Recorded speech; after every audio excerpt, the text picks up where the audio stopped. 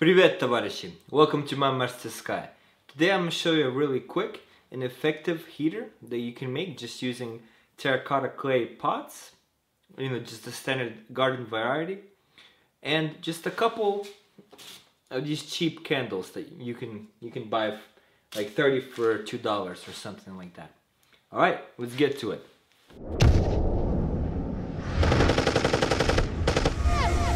The first thing that we're gonna need, of course, is two terracotta clay pots. A smaller one and a bigger one. The easiest way to find an effective combination is if the base of the smaller one and the top of the second one is about the same size. If that's about the same size, then you're gonna have a really nice and even distribution. The next thing that we're gonna need is some candles. I bought 30 of these for $2. These cheap candles can be found just about anywhere, whether it be a Walmart or a Dollar General, Costco, whatever. Really cheap candles, and they burn for about 3 to 4 hours. Thirdly, what we're going to need is a pair of skewers. And the pair of skewers is just mainly to create a air passage underneath the clay pots so the air can get in there so the fire doesn't get extinguished. And the last couple of things that we're going to need is a way to start the candles, to light them. And we're going to need a coin. The coin is to block the hole on the smaller clay pot. So the first thing that you do is you find a good place to place your heater. And in this case I'm using a metal table, but you can use a tile, a plate, a ceramic base of some sort, because you want to make sure that you don't set anything on fire. I've actually experimented and I found out that 2 skewers were not enough, and I needed a couple of more, as you guys can see. So I made a quick little box. Then you're going to need to light your candle and place it in the middle. Then take the smaller pot and put it right on top.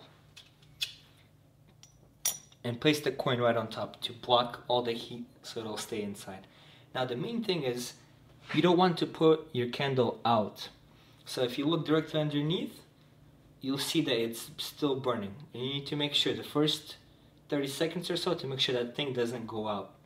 Once you light that and it's successfully burning, this pot will begin to start heating up.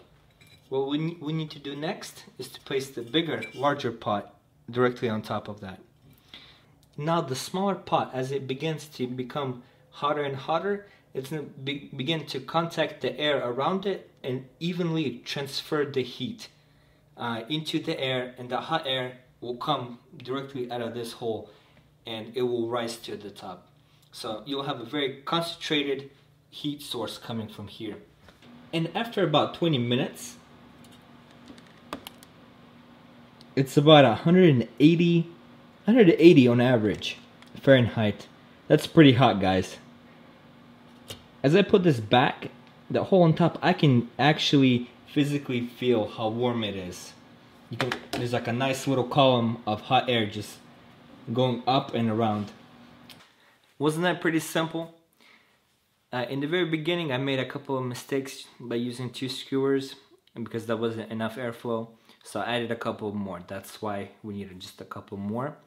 Or if you're using a plate or whatever, just make sure that the inner pot is tall enough to where there's enough air for the candle to burn.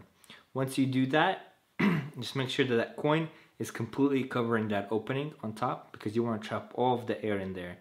Because once you trap all the air, then you can effectively heat up the inner terracotta pot, and then you can begin your heat transfer and warm up that air and create that warm column that in turn is going to actually heat up your room.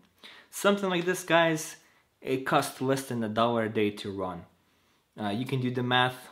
For me personally, with all my cost, it was like 40 cents a day. Maybe a little bit less, like 39 cents. So as always, I hope you guys enjoyed this kind of video. Go ahead and like, subscribe, comment down below. And as always, I'll see you next time.